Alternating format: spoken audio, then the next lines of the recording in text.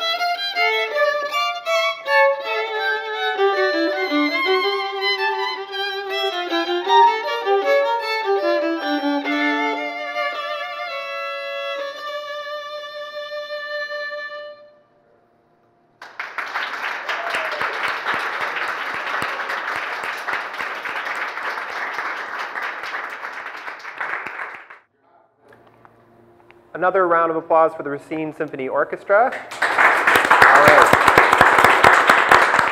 That was Nancy Mayo and Al Bartosik playing Bach's Concerto for two violins in D minor. They have a concert this Saturday coming up, or sorry, next Saturday, as well as a fundraiser coming up on November 17th. You can go to their website, racinesymphony.org to learn more. My name is Adam Carr. Welcome to MKE Arts Live. As you may be able to tell, we are at the Milwaukee Institute of Art and Design, and we are here for two very special reasons. One is because our theme today is the art of art. MIAD, as you may know, is a hub, is a hive of bustling creativity, so that's why we're here at MIAD. Also, tomorrow is gallery night, and they will be opening a show around the corner in the Brooks Stevens Gallery on the chair. It's named Chair 5. And we're right now in the Frederick Layton Gallery, and there's a show of printmaking up named Fantastic that you should come check out. And I should note that MKE Arts Live is a show made possible by the United Performing Arts Fund.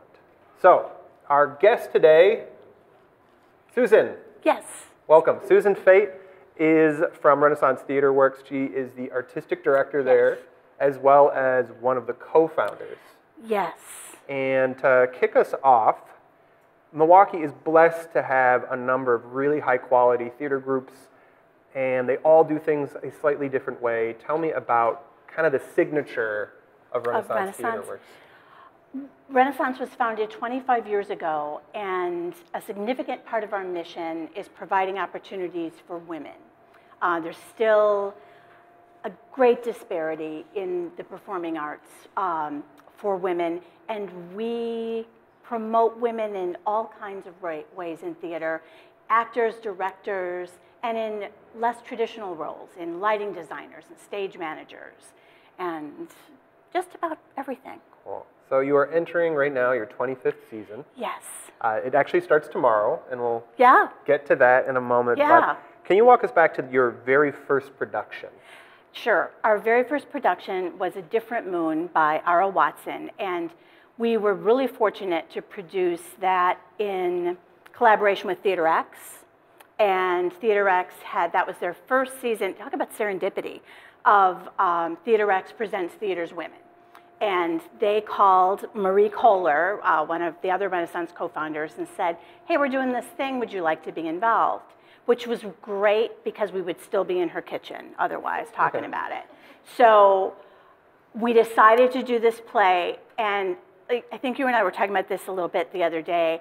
You're really better off not knowing what you don't know, because you would be too, well, you would just be smarter and you wouldn't do it, you know? Yeah. So there were so many things we didn't know, and we just, we're just doing it. I directed, Marie was in it, Raylene was in it, Jennifer stage managed, and Michelle Treban, our other co-founder, wrote our timeline and did a budget, which we sorely needed. And something else I thought about, after I talked to you about opening night, I was really pregnant. And we opened, and the costumer, because no one got paid, you know, the costumer didn't make her bus, didn't catch her bus, and so she had all the costumes. It was set in the Korean War. It's 5 minutes to opening of our first show, and the costumes aren't there. Yeah. So they asked me, well, what should we do? And I said, well, I'm going into labor, so you guys do whatever you want.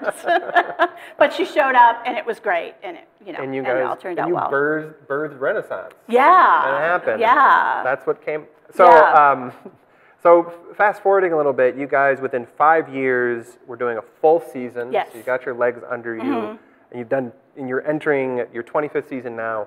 What have been some of the biggest challenges and highlights for you in this process of kind of the maturation of Renaissance?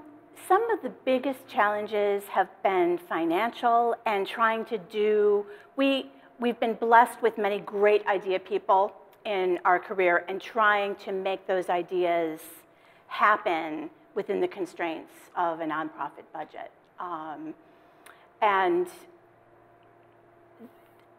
But I think we've prevailed when we could, and when we couldn't do it up to our standards, we chose something else. Sure. So you guys are 25 years in as you're looking. Can I just say, too, Go for I it. was 12 when we started. You've said 25 so many times. I'm like, let's set this up. No, I'm sorry, I'm teasing. Well, as you look forward to your next set of years, indeterminate amount, of the future of Renaissance, what are the projects you're invested in now to kind of look forward to? Well, we want to continue to do the great theater that we're doing and employ more artists and pay them better than we're paying them now. And we have a few key projects that we're doing right now. One is Brink, which is in our 4th season, and part of what women playwrights don't have a lot in our society is a place to workshop, to bring their work to the next level.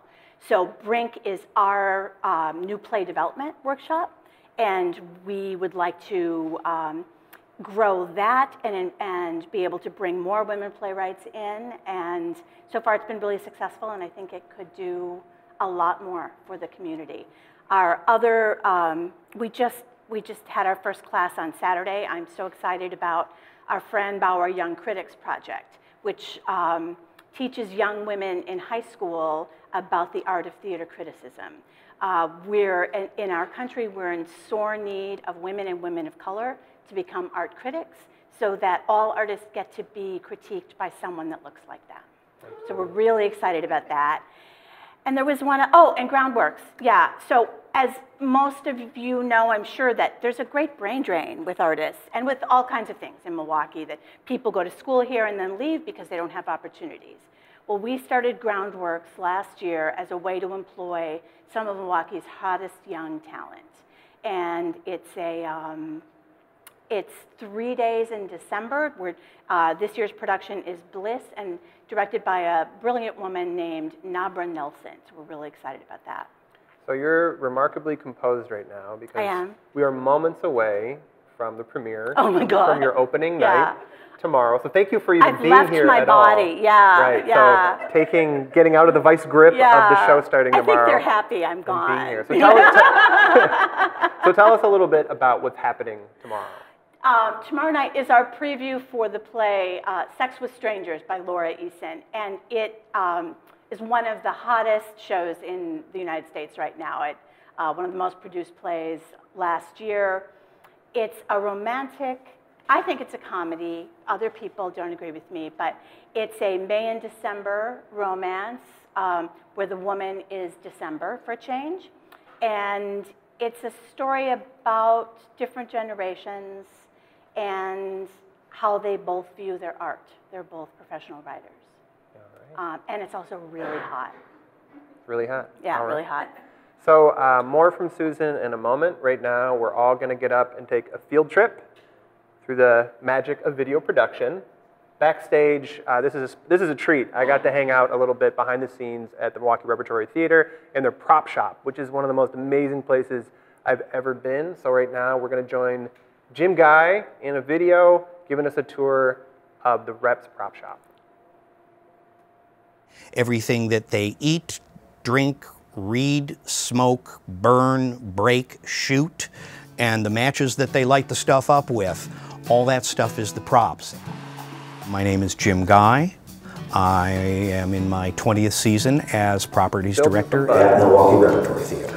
My bio, when I worked at a theater that had a prop person's bio in it, the last line in my bio was always, props is his life.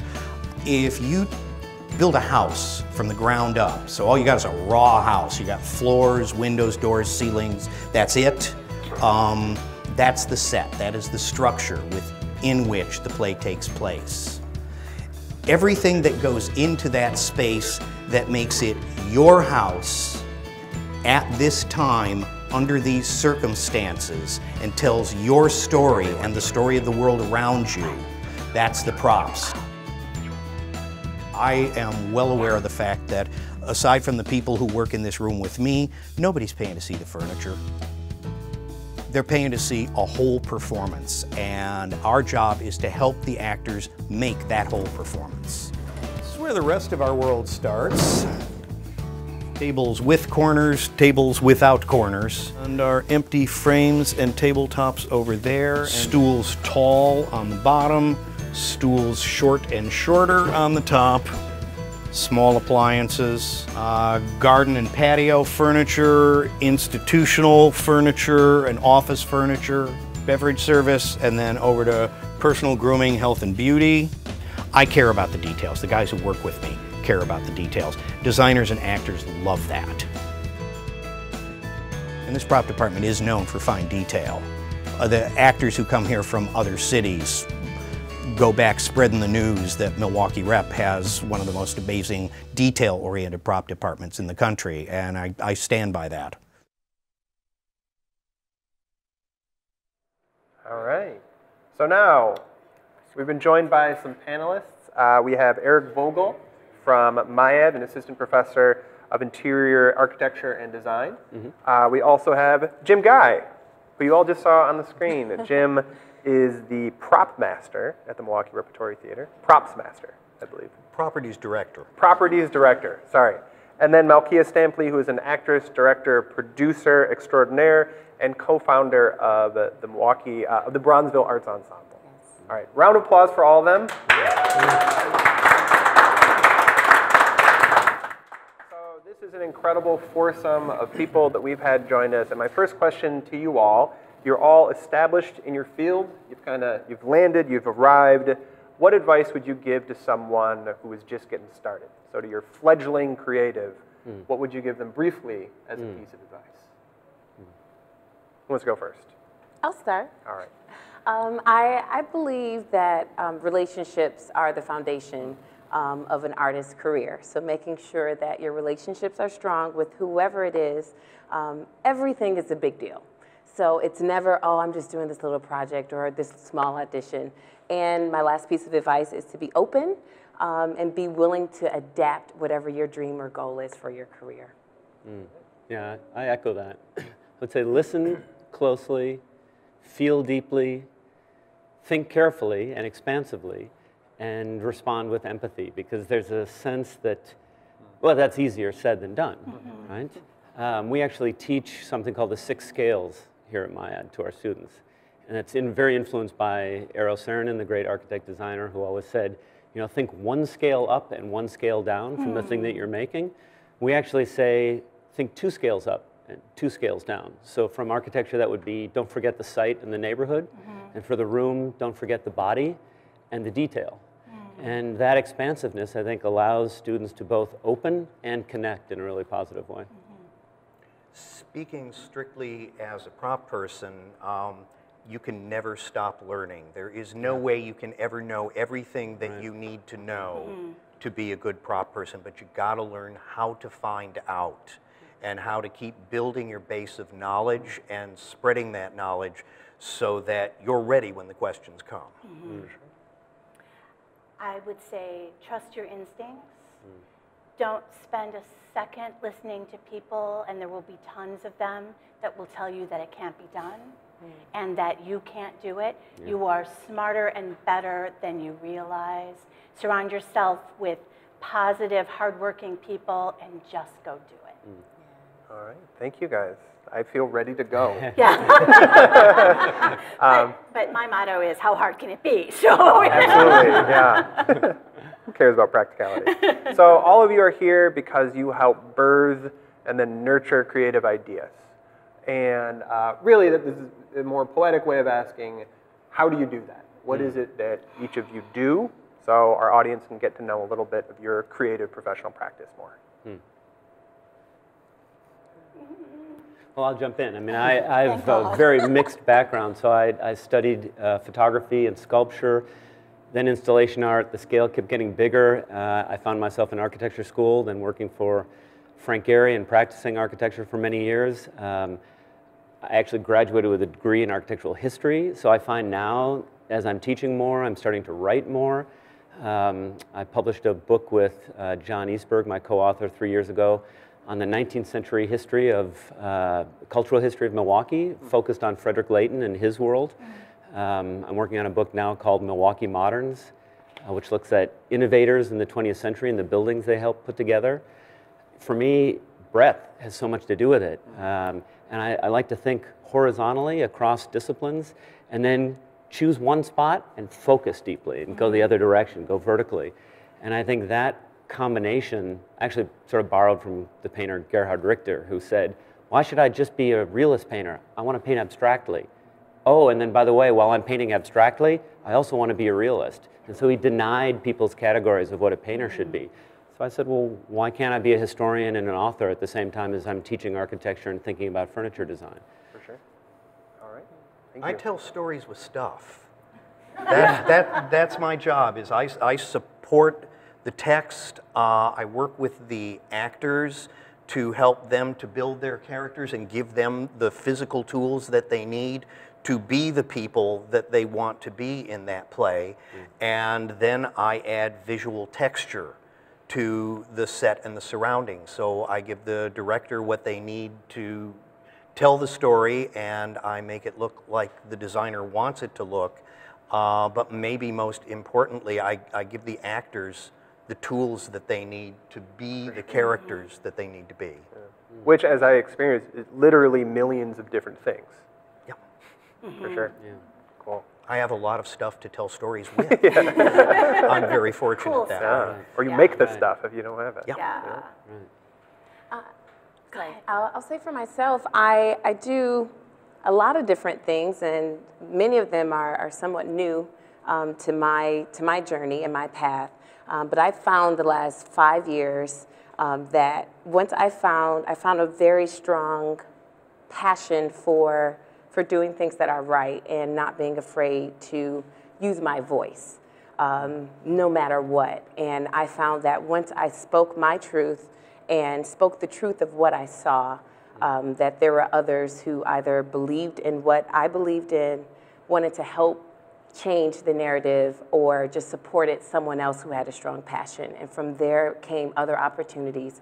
So I was willing to not just do what most actors do, just go towards the work, just, I just want to work, I just want to work. It was bigger than that. It was, I wanted to make a difference. And in doing that, and I was able to find the art in everything and everyone around me. And that's led to directing and writing a piece this year that's being produced in the spring in Madison, and then also acting in all kinds of productions and TV and film that I did not have prior to me not being afraid to opening my voice. Sure. Right. Because seeking the truth is what it's all about, right? Yeah. That and I think that's what I try to do find what the truth is in a particular piece, and then reflect that through my own prism, of creativity to the best that I can do. So, Absolutely. yeah.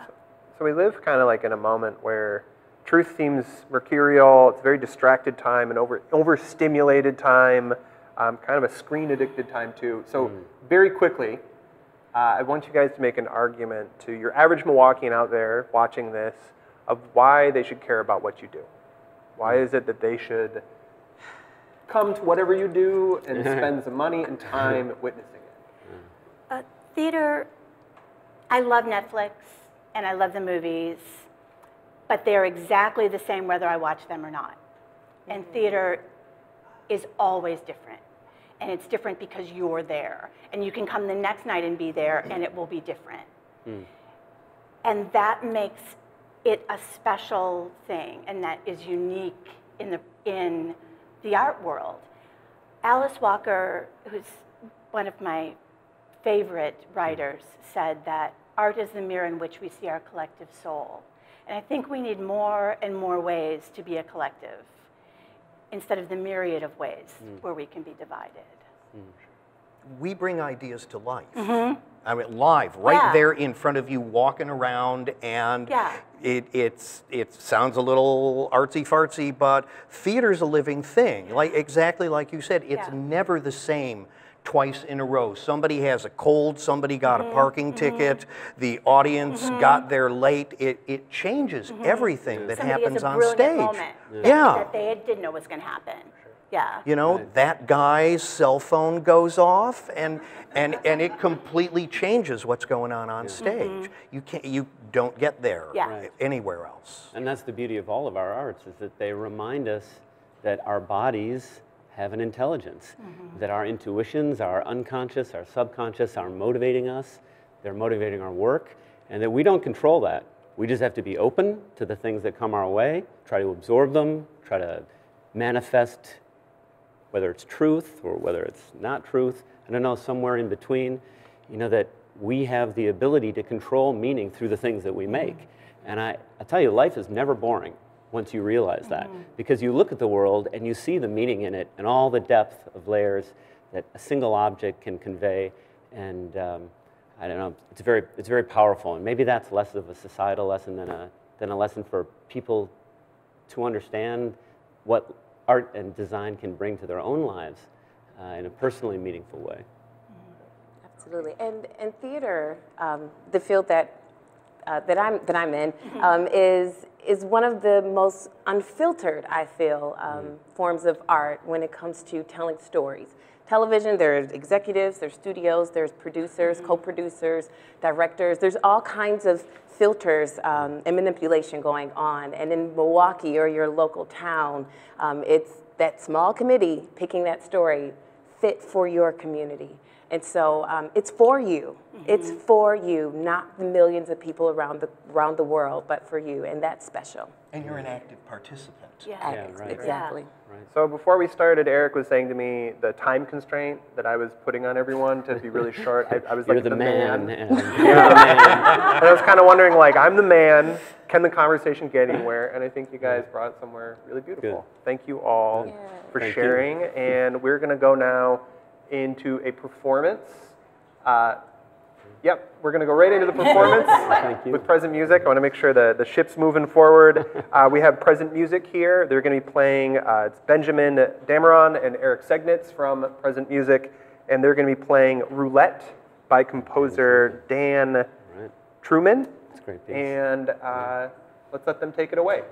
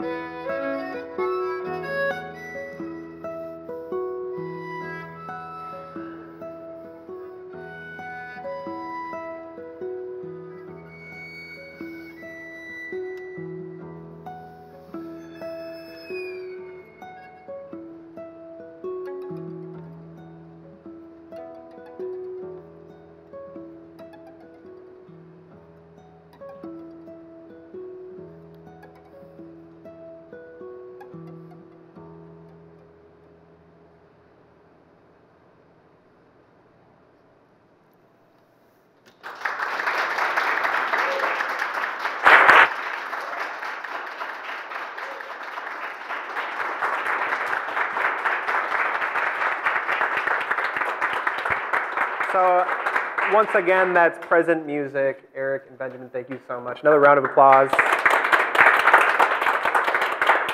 I want to thank all of our guests who are with us tonight, Nancy and Al from the Racine Symphony Orchestra, Suzan, Fete, Jim Guy, Eric Vogel, and Malkia Stampley. And also Present Music has their Thanksgiving concert coming up on November 17th, so you can look that up online. A huge thanks to the United Performing Arts Fund. Round of applause for them.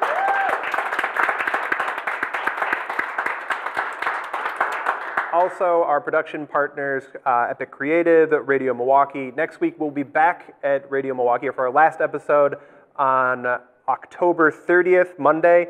And our last show will be Dinner and a Movie. So we'll see you at Radio Milwaukee in a week and a half.